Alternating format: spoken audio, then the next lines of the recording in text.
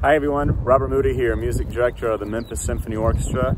If you're in the Memphis area, you might be aware of where I am. I'm out at Shelby Farms. I'm about to take a run. This is one of my two favorite places to run anywhere in the greater Memphis area because I'm running and I'll be far away from people. I won't use a mask to run, but anytime I'm anywhere near anyone, I have my mask, I have my gloves, I have my wipes, and I encourage you to do the same.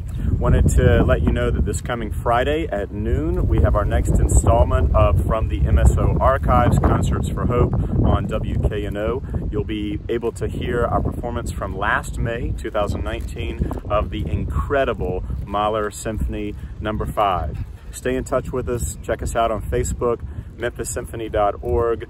We will come back. We don't know exactly when that will be, but we are gearing up for greater and greater concerts once we are through this pandemic.